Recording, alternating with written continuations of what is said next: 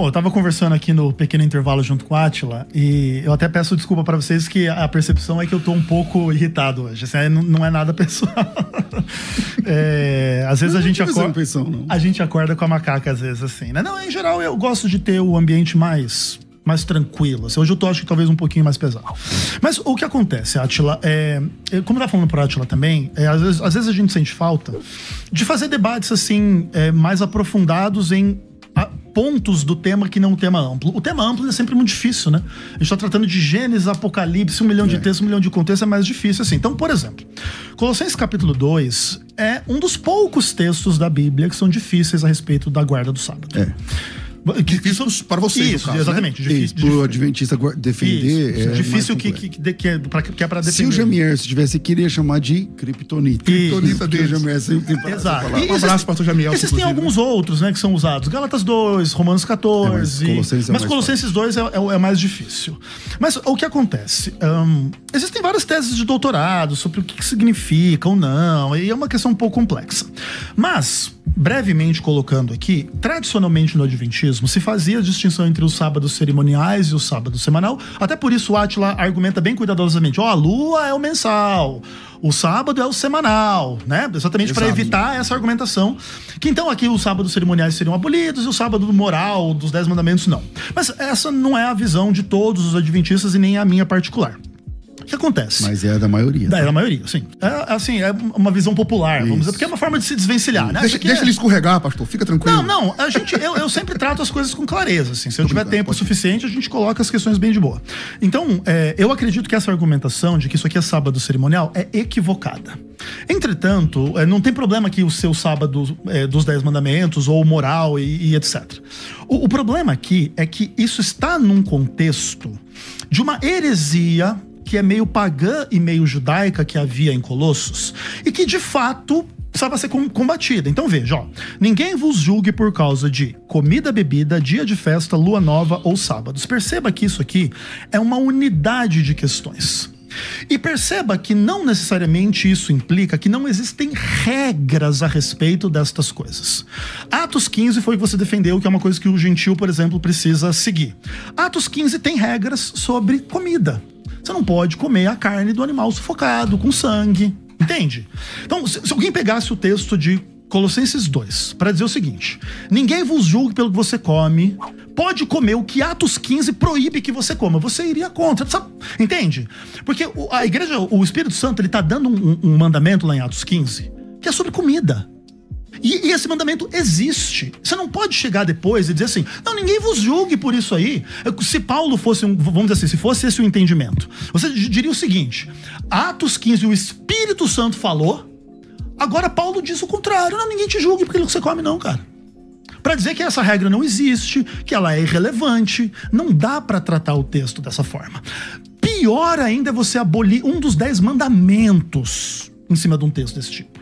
Porque pode ser que havia uma heresia pagã e judaica. O texto, no contexto, fala de rudimentos do mundo, fala de filosofia dos homens, fala de negar a divindade de Cristo, fala de culto a anjos. O texto de Colossenses 2, ele é rico nesses aspectos da heresia colossense. E os estudiosos, eles nem entendem exatamente o que era essa heresia. Então, o que acontece?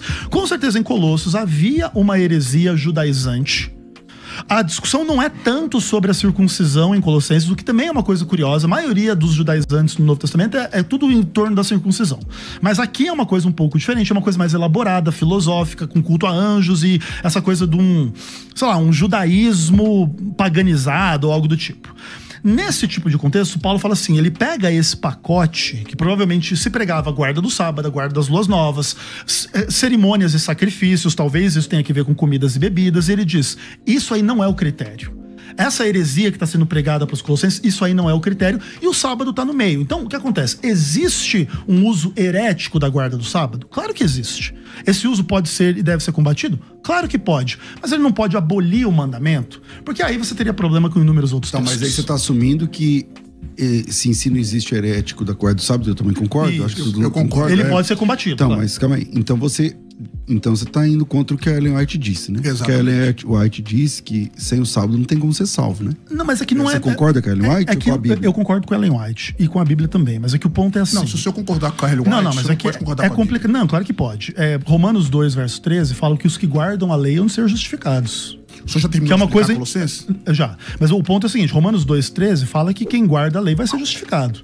Então, Paulo está defendendo algo muito parecido com o que a Ellen White fala lá sobre, é verdade. sobre isso aí. Eu não estou no debate, mas eu já vou passar para o Sorati. Mas é que assim, quando Paulo disse isso, ele está elogiando ou ele está criticando? Ele está falando a verdade. Quem guarda a lei vai ser justificado. Ele tá dizendo, você escolhe a lei, contexto. Então você vai ser julgado por ela. Não é julgado, ele fala justificado. Vai ser justificado por ela. Você conhece alguém? Não, é que a comparação... De Adão até aqui, você conhece alguém que vence esses 10 mandamentos? Mas é que não é esse o ponto. Que termina ileso? Não, é que o ponto não é esse de Paulo. O ponto é comparar o judeu infiel com o gentil fiel. O gentil fiel que guarda a lei, ele é justificado. Vamos lá, então o problema... Bom, todo adventista que eu conheço, eu descobri hoje que não é o caso de Ezequiel, diz que esse sábado de Colossenses é um sábado anual. O sábado semanal não foi abolido aqui.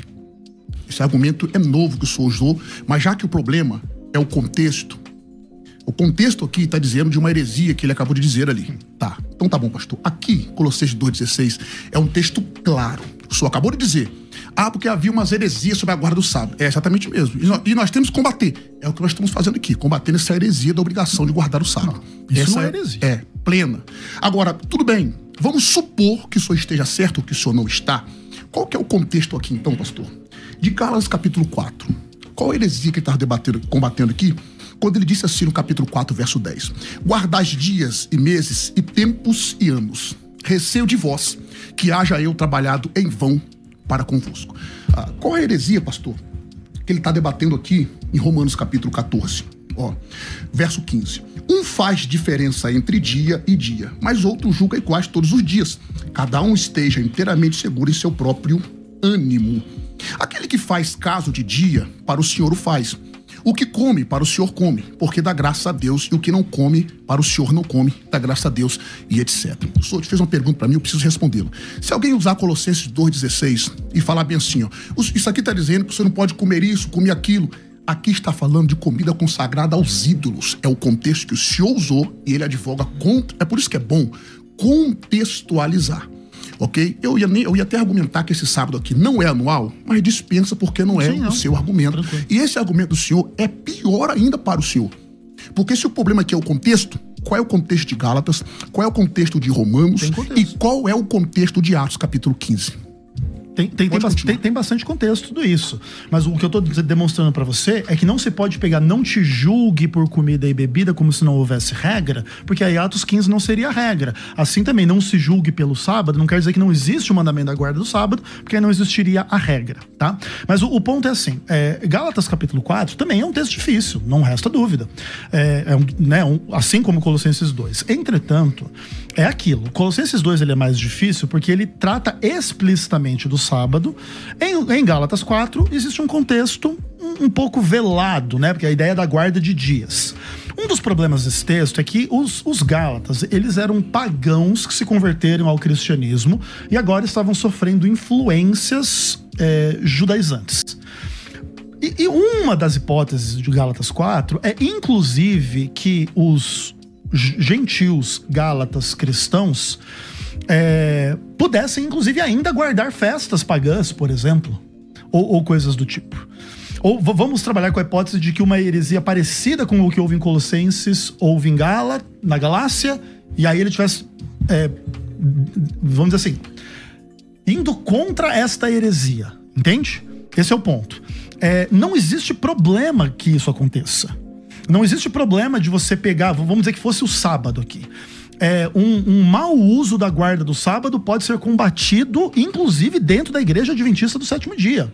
No adventismo, de vez em quando, surgem pessoas com a ideia de que tem que se guardar as festas judaicas, da circuncisão, ou da circuncisão não, mas dos tabernáculos, da Páscoa, do Yom Kippur, e nós nos levantamos contras, também baseados nesses argumentos de Paulo.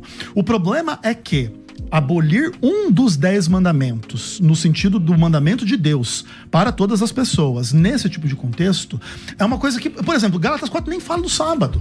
Você tem que inferir um negócio que quer dizer aquilo que no final um dos 10 mandamentos desapareceu, mano.